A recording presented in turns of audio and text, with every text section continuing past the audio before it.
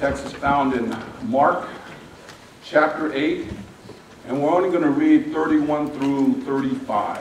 Say amen when you have it. If you're a guest of mine and you don't have your electronic device with you or your Bible, your leather King James Version, okay? It says in Mark chapter 8, verses 31 through 35, "And he began to teach them that the Son of Man must suffer many things and be rejected by the elders and the chief priests and the scribes, and be killed, and after 3 days rise again." And he was stating the matter plainly. And Peter took him aside and began to rebuke him. But turning around and seeing his disciples, he rebuked Peter and said, "Get behind me, Satan, for you are not setting your mind on God's interest, but man's." And he summoned the crowd with his disciples and said to them, "If anyone wishes to come after me, he must deny himself, take up his cross, and follow me. For whoever wishes to save his life will lose it, but whoever loses his life for my sake," everybody say my sake, my sake, "and the gospel will save it." I got one more text. It says in 1 John 1, 8 and 10, it says, "If we claim to be without sin, we deceive ourselves, and the truth is not in us. If we confess our sins, he is faithful and just and will forgive us our sins and purify us from all unrighteousness. If we claim we have not sinned, we make him out to be a liar, and his word is not in us." Let's pray. Father, thank you once again, Lord Jesus, for the wonderful time, Lord Jesus, that we share as we worship you in spirit and truth. Thank you again, Lord, as we delve into another application, Lord Jesus, repentance. Teach us, Lord Jesus, that repentance is something that has to do with changing our direction, Lord. Teach us, Lord Jesus, that it is in repentance, Lord, that we as your believers, Lord, need to practice what confession is all about. Father, sometimes our lives, we get so busy, Lord Jesus, living this life. And in our busyness, Lord Jesus, our frailty, our weakness, Lord Jesus, our imperfections, Lord Jesus, begin to show forth. And it begins to pile up, Lord, day in and day out. And we forget, Lord Jesus. We forget, Lord Jesus, that we should say, Father, because of the relationship that we have in you, to ask you for forgiveness. Father, you give us an example that the relationships that we have here on earth, one to another, that we do hurt one another. And it is imperative that we learn to forgive one another. This same example is that we should have towards our Heavenly Father. That we too, Lord Jesus, that you are our sovereign God. And because you are sovereign, Lord Jesus, we should acknowledge the relationship we have with you and confess our sins, Lord Jesus. We lean on you, Lord Jesus. We depend on you. Father, we pray, Lord Jesus, as you hide me behind your precious cross this morning, Lord Jesus, and help me impart your truth. In your mighty name we pray, and everybody says, amen. Amen. Go ahead and be seated.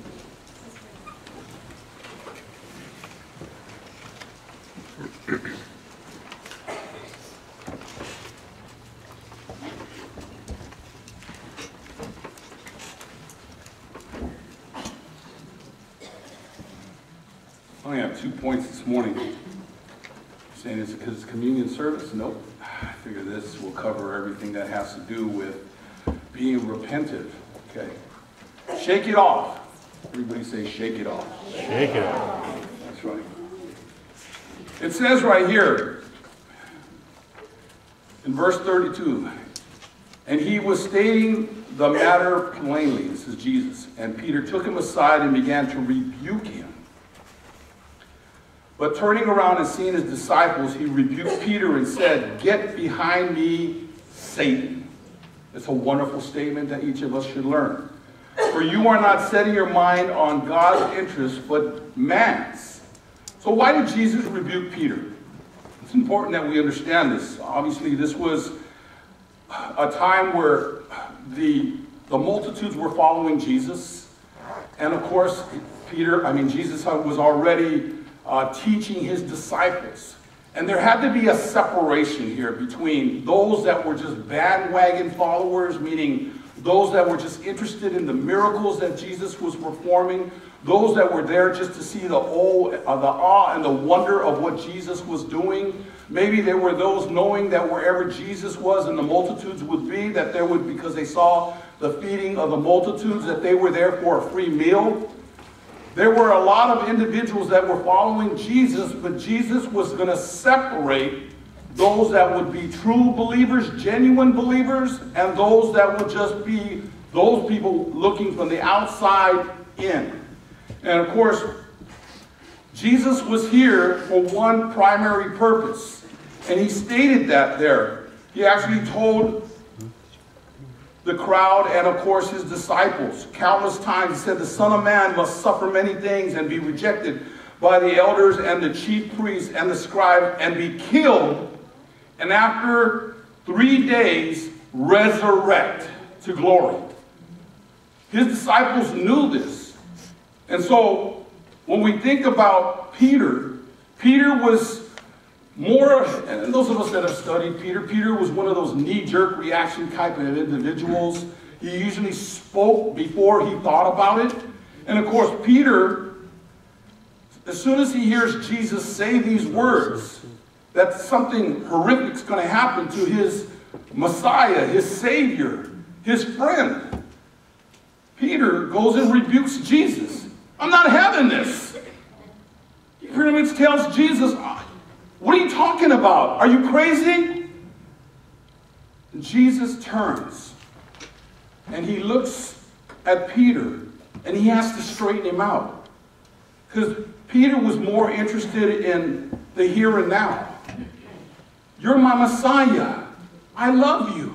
I care for you. Whatever your agenda is, Jesus, is my agenda.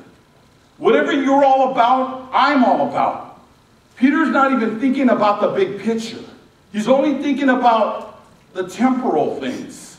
And there's nothing wrong with that, but it's when you think about Peter, the word pride generally crops up. And pride is one of those sins that has a tendency to rear its ugly head not only in the ancient times, but even today. Sometimes we forget why things happen for a purpose. Sometimes it's the bigger picture. Sometimes it's about the greater good. Sometimes it's to glorify your God. And we're more interested in about the temporal, things that will please me, my agenda. And of course, Jesus turns around and he rebukes Peter for that same purpose.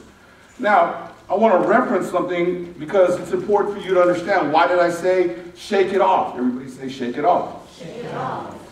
In Matthew chapter 10, Jesus already instructed his disciples when they were going to go into the villages and the towns. And he told them in Matthew chapter 10, verse 14, in the NIV, it says, if anyone will not welcome you or listen to your words, leave that home or town and shake the dust off your feet. Shake it off. In other words, if this town will not welcome you, if this town will not receive you or your words, they had the authority from Jesus to share the good news with these people. And if the village or the town would not welcome these words, Jesus instructed them to shake it off. In other words, get thee behind me. In other words, maybe they weren't deserving of the good news that was going to be imparted to them. Maybe they were people that were just immoral and they would have nothing to do with Christ. So in other words, this is where when we talk about evangelism, if certain people will have nothing to do with you, sometimes we take it a little personal. I remember the first time I went to Delta College with a friend and, we decided we were going to go evangelizing. We were going to go share with the supposedly people that were well learned. And we were going to go talk to them about Jesus Christ. And I remember this one guy got in my face. He got in my face and believe me, his words weren't those kind of words. And if you are not grounded in your faith, if you're not one of those individuals that trust God, and if you're one of those individuals that has 1 foot in the world and 1 foot in heaven, I wasn't well tested yet. Now, I don't let guys get up in my face and tell me what they think of me, okay? So that old nature started to creep up. no wimp. Come on. I'm like Peter. If you're going to have a sword, I'm going to take my sword out too. You know, I'm not that, well, turn the other cheek. That's another gospel. And I'll talk about that another time. But you know, think about this. I always wonder when you do evangelism, you know, how are you supposed to do this? God, how do you do this? Well, the thing is, I took it personal. And it was more towards me. And that's not what God is trying to teach here. God is trying to tell us that we, the church, will suffer for his name. So it's not about you. Turn to your neighbor and say, it's not about you. It's not about you. It's about Jesus Christ. And what we do, if these people will have nothing to do with you, the Bible says to shake it off. Shake it off. You know, at times it's something that we think about, we struggle with. You know, we take it personal, and God wants us to understand there is a bigger picture. If these people will have nothing to do with you, it's not about you. They will have nothing to do with your God. And I have to admit this. I put a little twist to this. It's like this. Well, I know evangelism is not about me, but maybe I'm too sensitive. I always say to myself, well, why don't you want my Jesus? He's done so much for me. He loves me. He cares for me. He's done so much for me. Why don't you want him? I mean, do you understand that? That's where I lose it. And sometimes it's a very difficult transition. Or this is just me being Pastor Ben. It's tough for me when people won't accept my Jesus. But God is reminding me, and he constantly reminds me, it's not about you, Ben. If they will have nothing from you, then shake the sand from your feet. Shake it off. And God tells us that. Peter was one of those individuals that he just pretty much said, I don't have the big picture. Maybe he hadn't embraced it. Maybe Jesus taught them exclusively, time in and time out, that I will suffer in the hands of the scribes and the chief priests. I will have to go through a torrential rain of getting striped and whipped and suffering. He probably told them that in great detail. He probably told them, I will be crucified. The Son of Man will be lifted up. He probably told them all those things. And you know what? I believe they still didn't grasp what he was trying to say. Destroy this body and I will rise again on the third day. Somehow Peter must have grasped that. Because for him to turn around and grab Jesus and said, you can't do that. But the big picture was Jesus Christ came here to save humanity of all of our sins.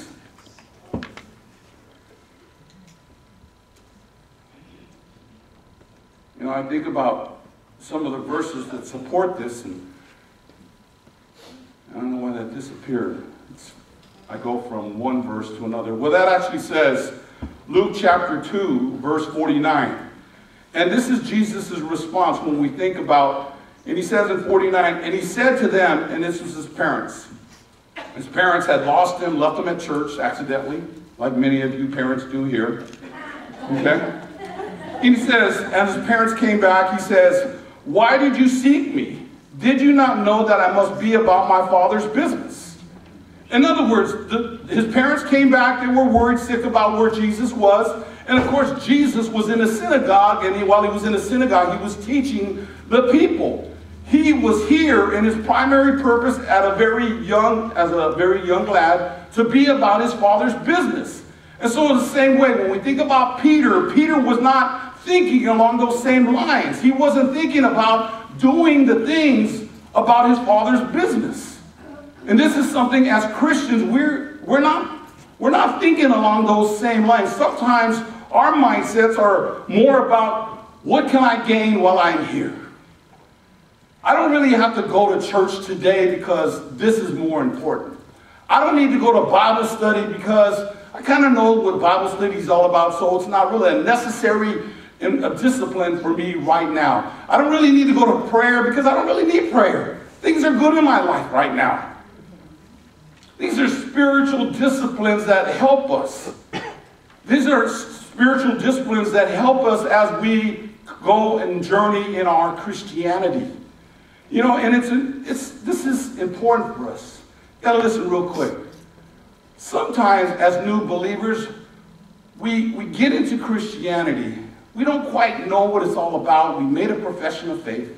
And I believe it's genuine. You made a genuine profession of faith in Jesus Christ. But somewhere along the line, you miss out on certain things. And I believe this. And God uses this when it comes to relationships. When you meet a good friend, it could be a different type of friend. It could be guys on guys and girls on girls, or one of these platonic relationships. It could be where you are a guy and you see a wonderful looking sister, and there's something about her that engages you. Somehow, some way in this relationship, you want to be where they are. And you want to get to know what makes them tick. So what do? You participate, or you go where they go. And see, this is the example that Jesus Christ is telling us with the relationship we have with him.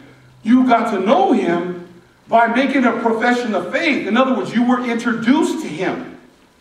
Now you got to say to yourself, how do I get to know him fully? How do I build a relationship with Jesus Christ? And that's where many of us fail. It's not just to make a profession of faith. There are more things included in that. It is to say, how do I get to know Jesus Christ? It is to be involved in a Bible study so I can ask the pertinent questions. Why was Jesus like that? Did Jesus really get angry? Does Jesus laugh? Did Jesus have fun? Ask questions like that. Well, who was Noah? What did the prophets? Why did Paul do what Paul did? You know, I mean, ask all these questions, and these are significant to us that are brand new Christians. And those of us that are mature Christians, we're always finding out as we have Bible studies that there are different truths that we didn't quite grasp. And all of a sudden, bling, a light comes on. There is some type of spiritual affirmation that comes to us, and we go, well, I didn't get that before, but I get it now. That's how we know that the Bible is alive. And it's important for us that as we grow in this, in the same way, sometimes we think, I don't really think prayer is important. It's not really significant in my life. Well, yeah, because maybe life is good. You know, you got 3 square meals with the dessert in between, chips on the side, right? A little bit of salsa, you know, life is good, right? Job's working good, you're still getting paid. Marriage is great. If you're single, life, you're living large, still living with your mom and dad, sucking them out to dry, you know? Did I just say that? Okay, I just thought I'd say that. Well, let's just say life is good. I mean, this is a totally different generation. I know that this generation, they can be with their parents till they're 40, then they will, right? There's something about our generation. I'm a post-baby boomer generation, you know? And the reason why I was thinking, am I a baby boomer? And they said, you're the tail end of the baby boomers. That's what they told me. I was the tail end. And the reason why I know that is because the 90s, I understood about the 90s. And they're called the millennial generation, okay? So I understand that. The thing is there's something about, you know, being with our families and having this relationship that we share in our families. And some things we don't always gauge the relationship we have. And God is trying to remind us as we build these relationships, we get to know one another. How much more when you, as a husband or a wife, when you have this, we have this relationship that we got, and that's why I wanted to draw this picture about the relationship we have to one another and as husband and wife. God tells us the very same thing when it comes to prayer. You know, life is not easy. Life can be going so well for those of you that are thinking life is going so good. The calendar is going to change. In fact, it already has. Leap year. Happy belated birthday. Aren't you a leap year baby? Yes, you are. Okay, and so we think about this. When you think about, you know, the calendar changing, maybe life was good in February. Well, the calendar's changed. If you didn't go through a trial in February, be wary. Well, everybody's like, did he just curse us? No. Because the Bible tells us that troubles will come. Let me say that again. Troubles will come. And because you are a Christian, it's imperative that you understand this. Now, what helps me? What helps me when troubles come is when I fortify my spiritual life in prayer. If you're not in prayer, if you're not gaining this insight in prayer, I'm putting in a little prop for you, Pastor Ben. If you're not in there, then when these things come, you're caught. And you don't know what just happened. And that's the difference between somebody who is fortified in prayer, going through life, everything's wonderful, you're just singing, the birds are singing, the flowers are blooming, and then boom, you get hit. What happened?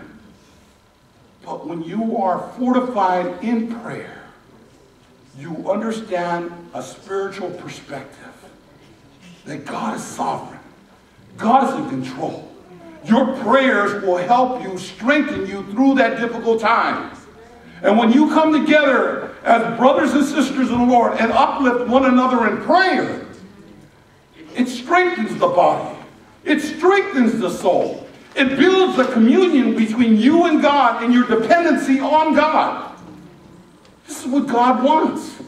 This is part of your communication between you and God, acknowledging that you are imperfect, acknowledging that you are frail and you will make mistakes. And along the line, when life happens, that you are there. And I'm not going to say that we're always ready when life happens, but you are better prepared when you are a person of prayer. Because God steels us. He girds us up. And that's sometimes, this is where we miss. This is where somehow as Christians we don't always get it. And being about our Father's business is just that. Doing the things of God that we truly value.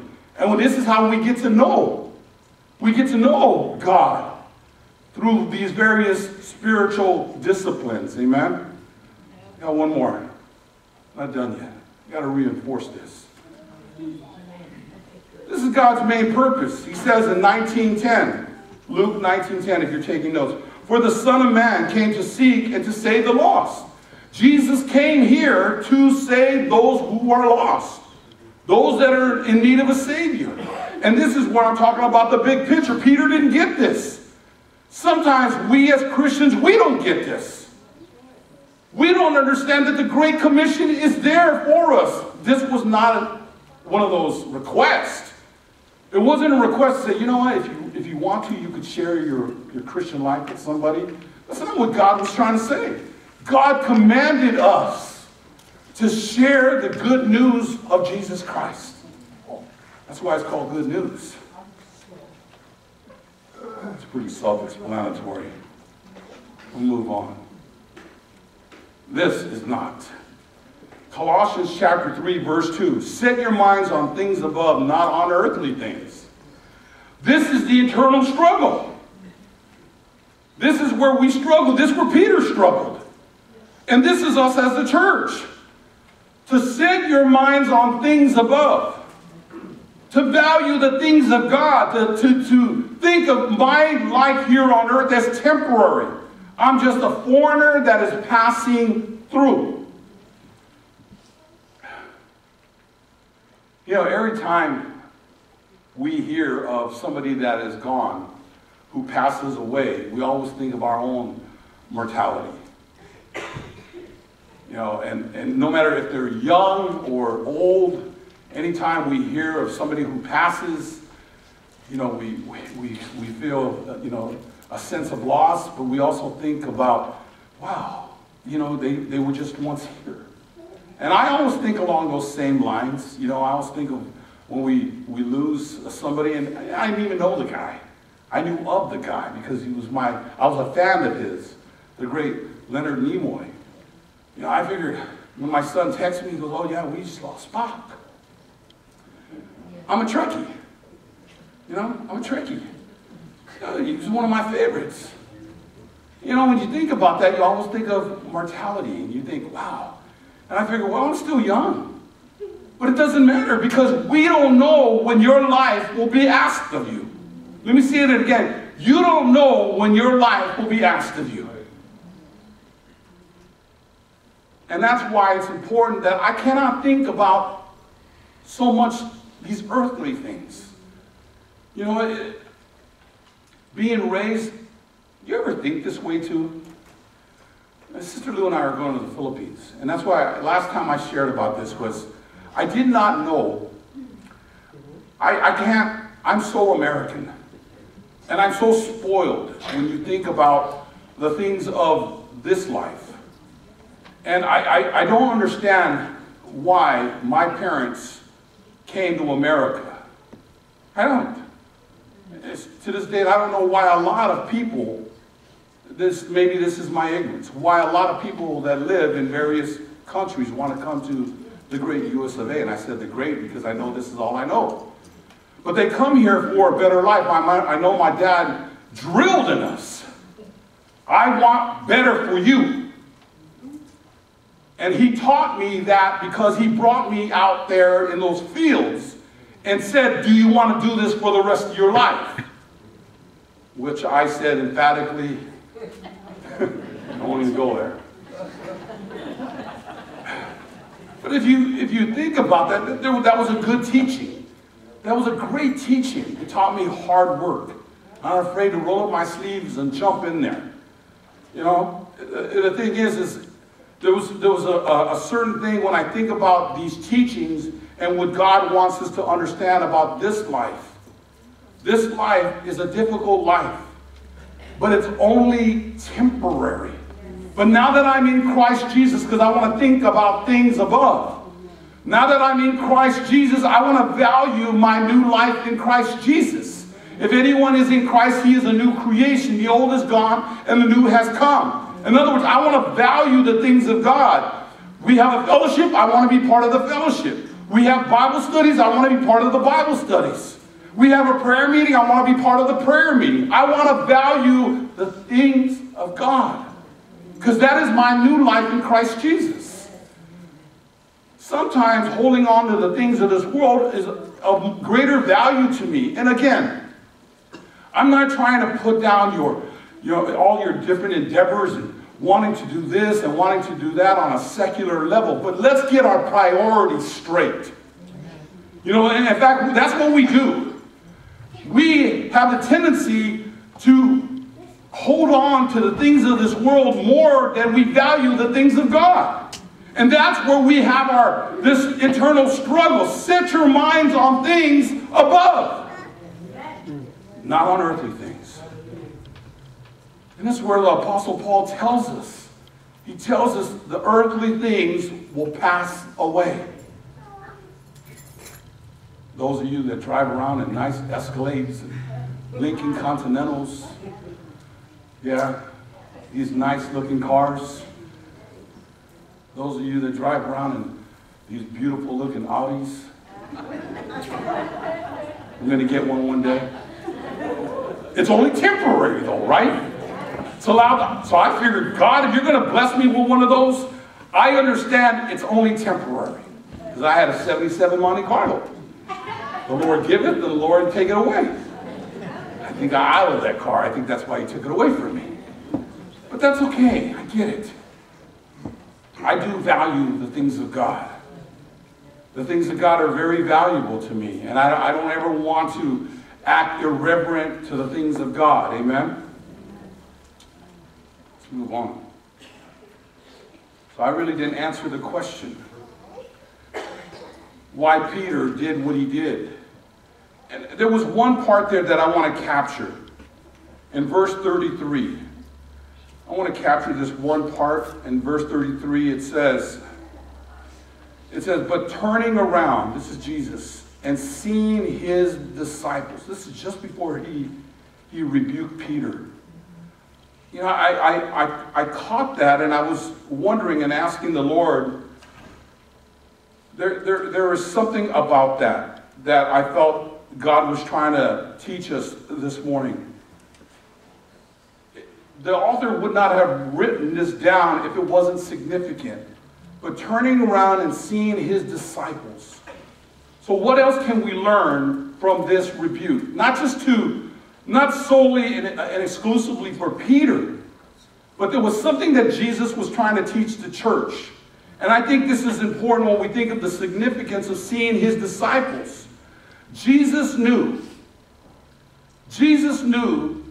that this same suffering that he was going to endure, seeing his disciples, that each one of his disciples would have to endure this same suffering. Peter, he had to get straight. And he did by rebuking Peter. But there's a significance there that tells us, what does that mean to the church? We're no different. We're not exclusive to not having to suffer. And we are going to have to suffer in Jesus' name. In fact, when we think about third world nations, and we think about individuals, it was an individual that got beheaded for the name of Jesus Christ. And we think, wow, that's kind of gruesome.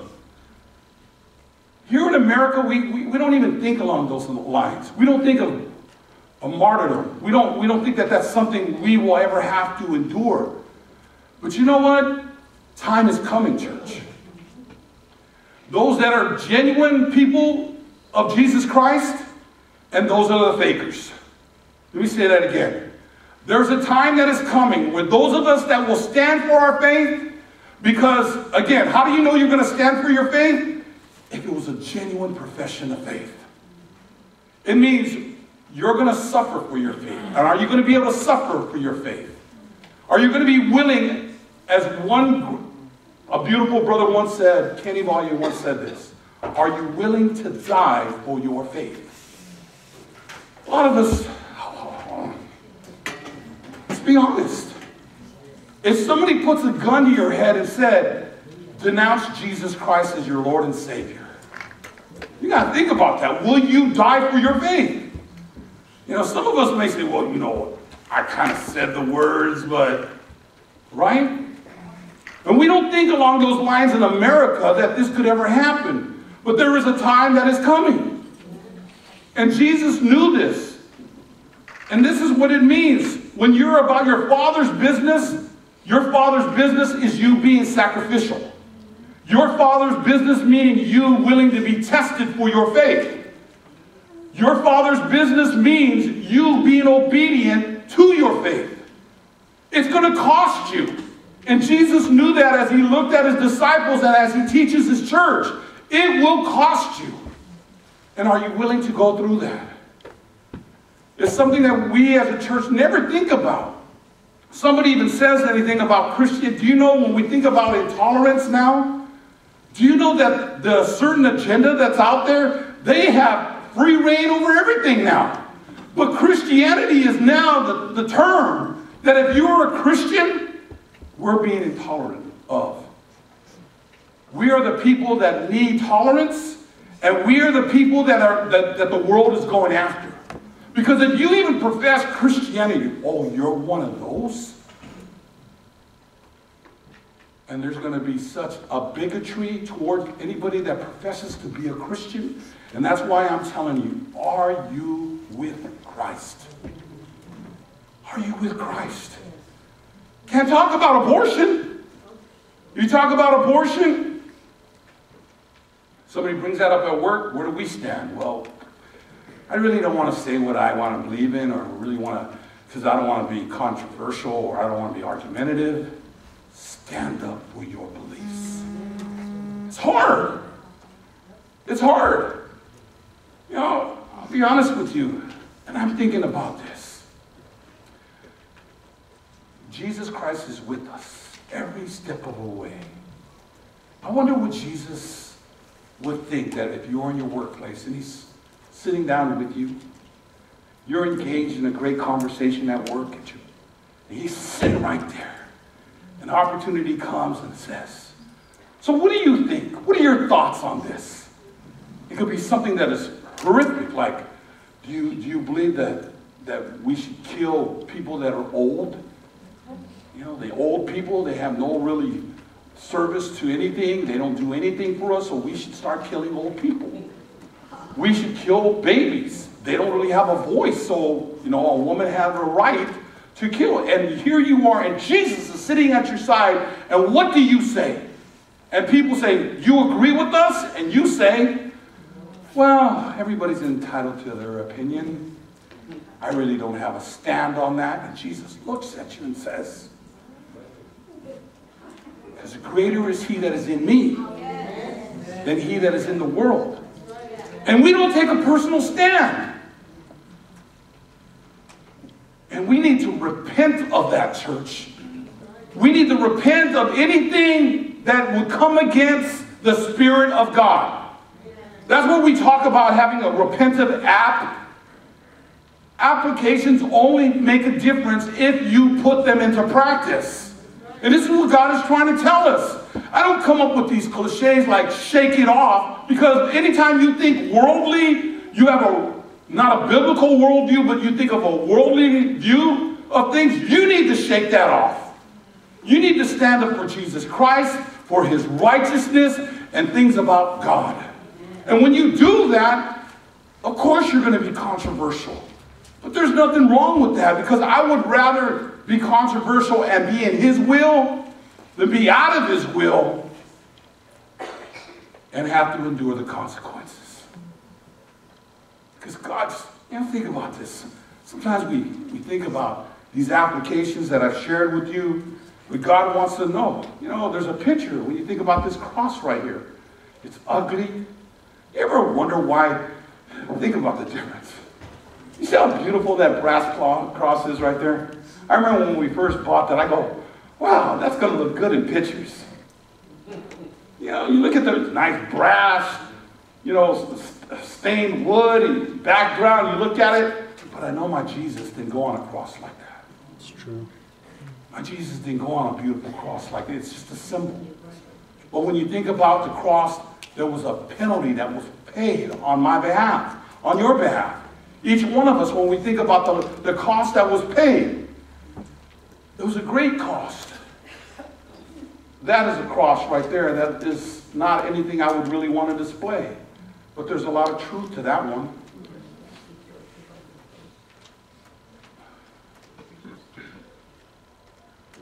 So what do?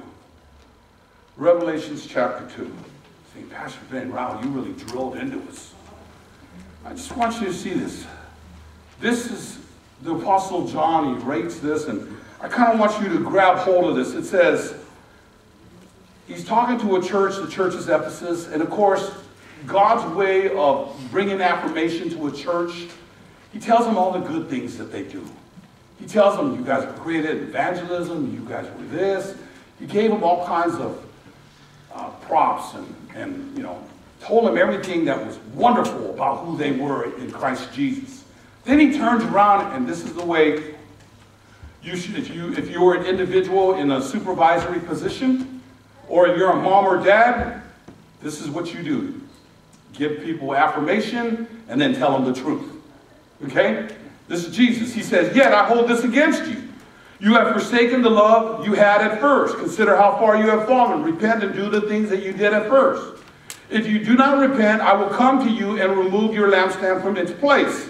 So what does this mean? Basically, God telling us, we as a church cannot be happy where we are thinking that everything is great. You need a repentive app. God has given you one. God is telling you maybe things when you were closer to God, because I need to explain this. Maybe when you were really close to God, things seem great anyway. Do you ever wonder that? When you go through trials, when you're close to God, when you go through trials, trials aren't as big. When you're praising God with every fiber of your being, the cares of this world, they don't even bother you. When you face giants of countless sorts, when you are drawing closer and closer to God in your walk with God, and you're performing and doing all the spiritual disciplines, those giants, they don't have teeth. There is something about when you come to the knowledge of God's truth and you are close to God, that when you are farther removed from God, and when you're farther removed from God, it's almost like you're in a spiritual state of mediocrity. Meaning you don't know. Things seem like they're good, but when the trials come and the giants come and the storms come, somehow, some way, where are you, God? And God is telling you, you have forsaken your first love. You know, we get so busy. And you know, busyness is Satan's tool of making the church of God, those of us in Christ Jesus, to removing our power. That's how God gets us. And we lose sight of this. We get so busy. Part of this club. You know, I got to do this. You know, we're in this era now where our kids, they have to do everything. You know, they have to do everything. Little League. They're part of some club. You know, they're involved with, you name it, every social club that's out there. And now that social media is out there, we spend hours and hours on social media. And we get so busy because now TV is so important to us. And so the devil makes us so busy that we don't have time for the things of God. And we wonder when these things of life hit us, as John is trying to teach us in the church. We fall away from what God is trying to tell us. Get back to the basics. Those of you that are married and you're saying, well, our marriage is in disarray. Get back to the basics. Go back to when you first loved each other. This is what God is trying to teach us. When you're a person who's spiritually lethargic, God is saying, go back. Go back to when you first fell in love with me. And this is what God is trying to tell the church. You know, you say, well, I lost that luster. I've lost that fervor when I come to worship. Go back to where you first came to love God. You know, it's not hard. It's a basic teaching. Go back to the basics. We hear that all the time. We're going to go back to the basics. And this is all God is trying to employ us to do, to get back to how you first came to know the Lord. You know, it's not hard. It's easy. You know, we're right here. We're on our baby steps, came to know Jesus Christ. We're so excited. And somehow you figure we should make this normal progression where we get closer and closer to God. But somehow we're here, we're teetering, and we're not really there.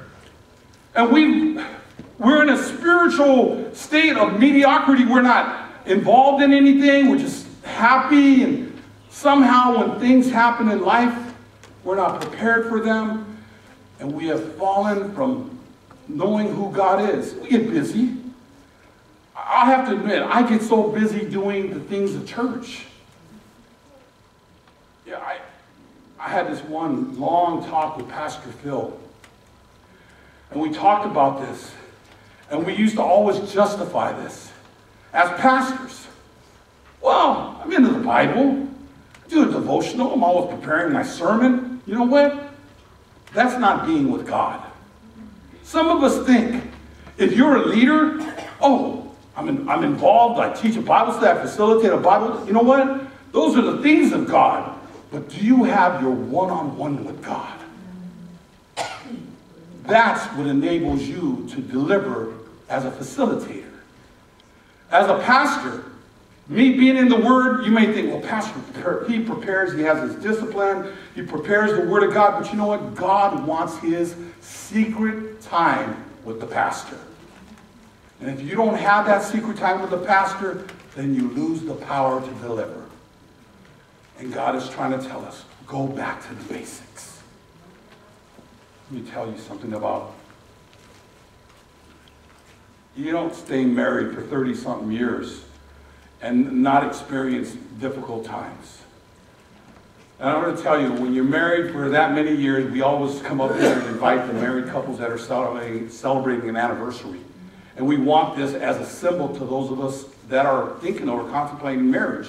We want you to know that marriage is an institution God created. And because he created it, it can be successful.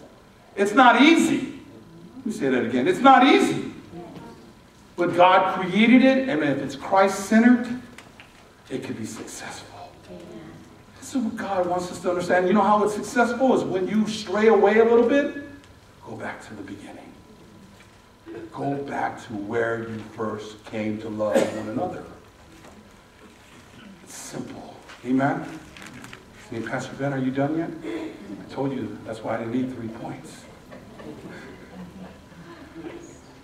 Okay, first it was shake it off, and this what?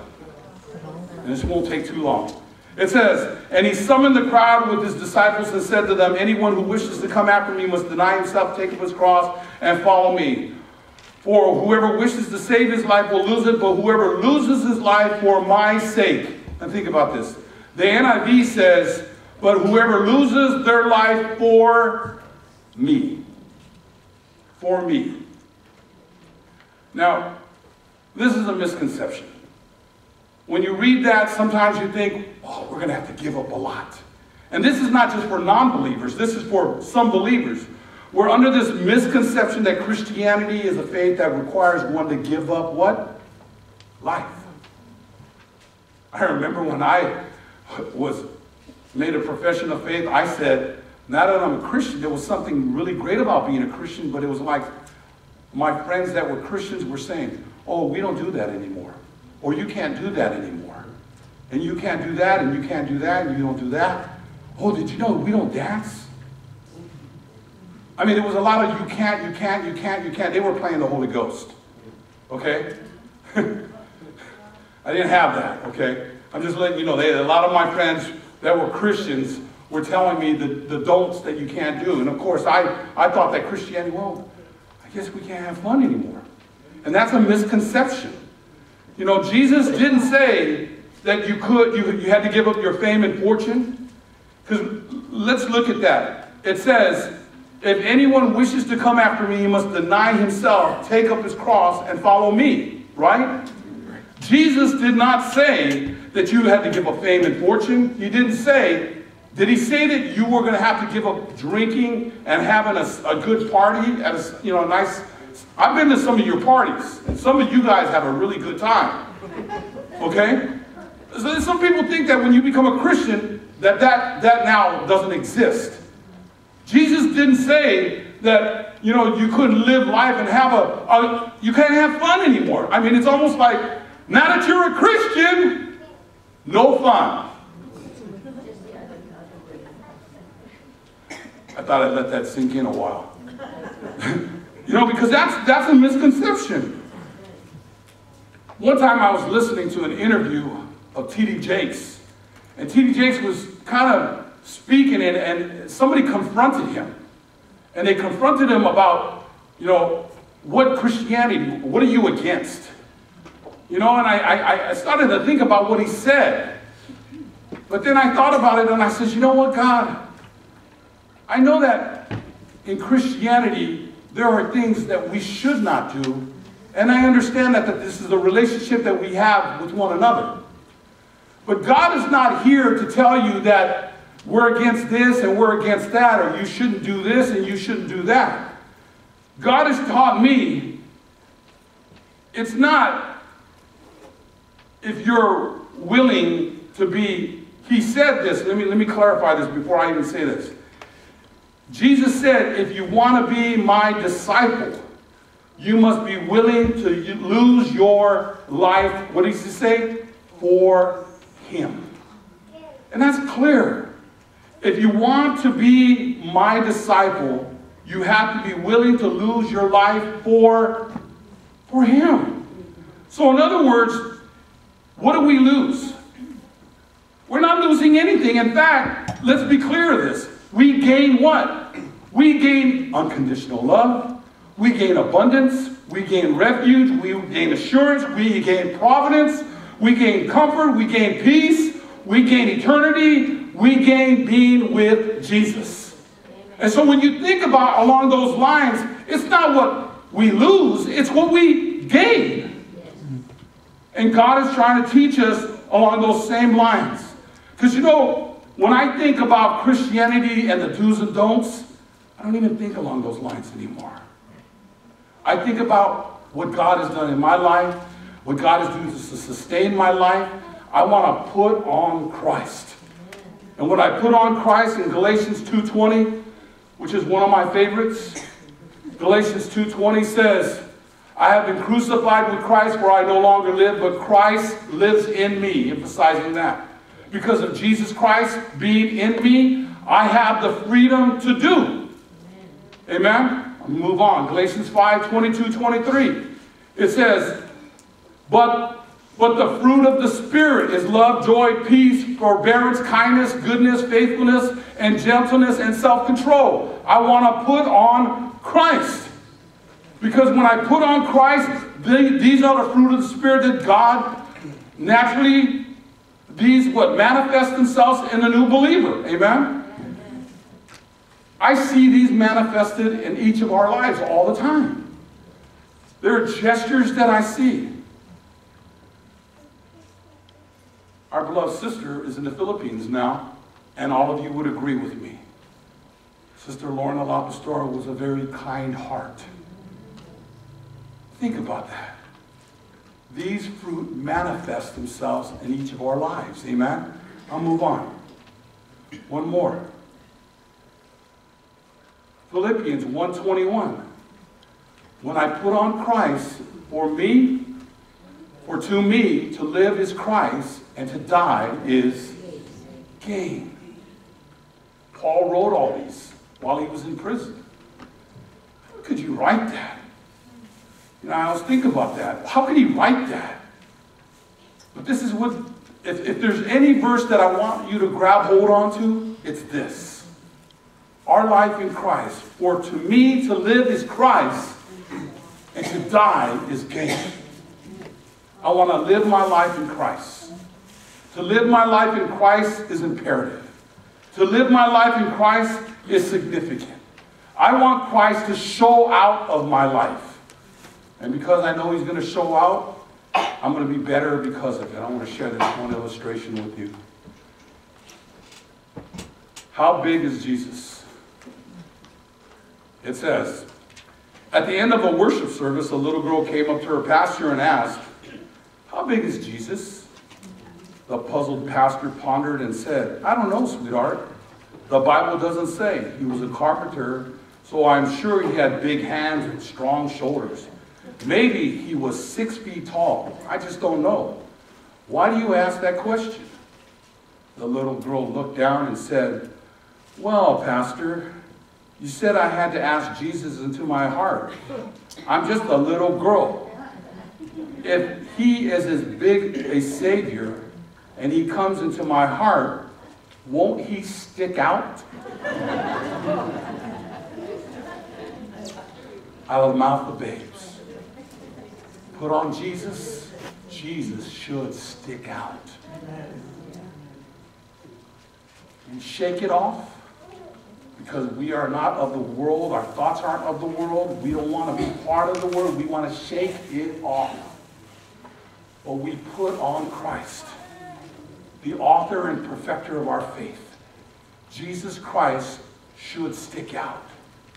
Not Pastor Ben, Jesus Christ. Not Sister Dora. None of our sisters. I mean, we think about that. When you as a person put on Christ, he should radiate in your life and everything that you do. You know, I wonder about that. And maybe that should be our prayer as we come to our prayer meetings. That Jesus Christ would be glorified in everything we do. That we will stand up for his righteousness. And we will not compromise the things of this world. I mean, because sometimes, you know, I find myself, even as a pastor, I don't know if I want to be confrontational with this person today. But Jesus reminds me, it's not about you, it's about me. So I stand up for righteousness, amen? A repent app. You should download that, amen? Let's pray. Father, I thank you.